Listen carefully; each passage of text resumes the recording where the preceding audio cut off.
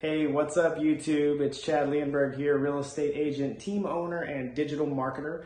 And today I want to talk to you about a real and future conversion rates. So really, this is crucial in getting clarity into the different lead sources that you have. The belief to push forward longer than I think in real estate there's a very slow gratification process. Even if you sell a deal, you sell something, you get a deal the first month into the business, it's going to take 30 to 60 days to close.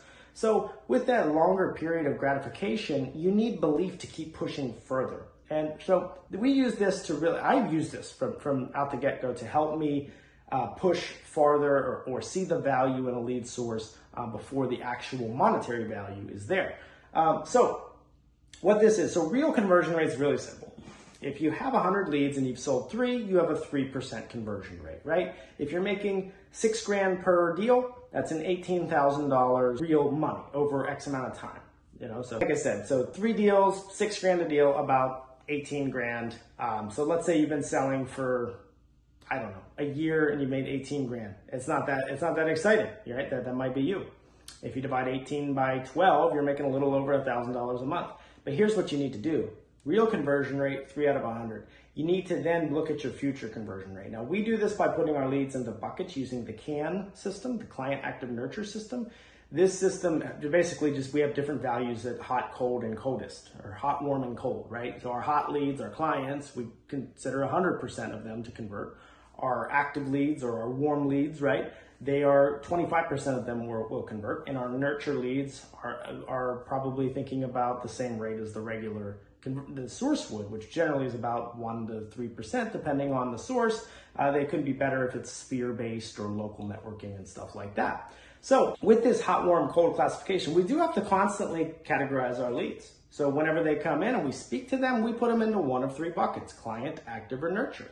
And because of that, we actually built this all out in our own system. I think I had 7 different CRMs that I applied this CAN system, this Client Active Nurture system into, and I just got sick of doing it. So ultimately, we built our own tool. We have a free trial for it. It'll probably be somewhere down below if you want to check that out. Sign up for the free trial. It's called the Cheat Code Connector, CRM and all-in-one marketing tool. So it's an awesome tool. It's what my team uses now.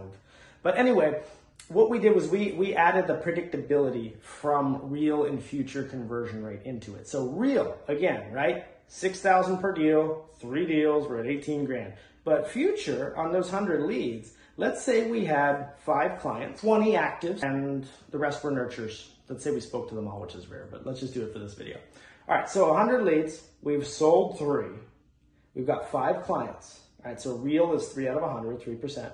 But future, we're going to take those 5, we're going to count them as a whole sale. So now we have 8 out of 100 for future conversion rate. And then we're going to take our actives and we're going to take those 20 and we're going to divide it by 4 because we figured 25% of them will work. So we should get 5 there as well. So we can add 10 to our original 3. So 3 out of 100 is the real conversion rate. But the future, you add an additional 10, so it's actually 13 out of 100. So you can see right there, when I did it back when I started, it was just this percentage. That's all I focused on. So 3% real, 13% future. And I was like, okay, I'm getting there. I haven't hit my stride yet. But when you put money to this is how when I've coached agents, I've had to put a dollar value to it. Otherwise, they didn't believe the data, right? So when you put a number to it, right? And you take, your 5 clients, 6,000 times that's 30 grand in that pipeline. And you take your 20 actives, you pull that, divide it by 4, 25%, or divide it by 0.25, or multiply by that, whatever. Anyway, doing math today. I don't have my calculator in front of me, that's just what it is.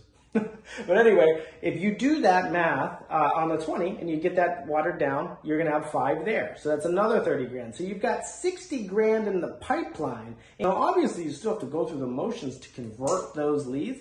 But the fact that there's 60 grand in the pipeline, you're not making 18 grand a year. You're on the pace of something a lot higher. So this is what we do to figure that out. Now, I'll give you an alternative side of things. Maybe you've been in the business a while and you start to classify your leads like I'm telling you here today, or you go through our training, or you use our CRM and you do this, and you find that your conversion rate, your real conversion rate is 8% and your future conversion rate is 9, right? You're at your optimal level of conversion. you've been doing it long enough to get into the groove, to find, to actually get it producing at a consistent level. The problem, so in that case, it's not that you don't have belief. You've done it long enough to have the belief. Now, it's going to add clarity on who you should follow up with and when and all that good stuff. But the belief side of it, that's where real and future conversion rate for a new agent is crucial, because it's going to give you that belief to push forward.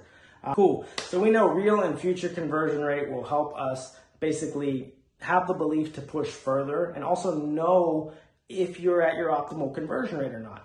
Another thing this can do is when you compare it on multiple lead sources. So you might have a lead source that, you've converted 5 out of 20 and it's crushing it. And you might have another lead source that, your real conversion rate's 3 out of 50 or 3 out of 100 or something real small like that. But when you take the future conversion rate, you might not have anything in the pipes out of that 5 out of 20.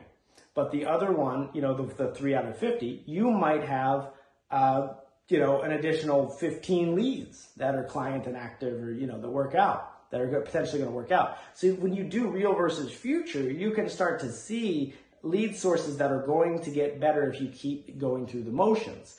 So like I said, it adds that predictability to the business. It also tells you who to follow up with and when, and it really helps you have key performance indicators, KPIs, key performance indicators, that will help you indicate which lead source might outperform another one. Obviously now, versus which one's actually happening now, easy to see, versus which one might be better in the future, not as easy to see.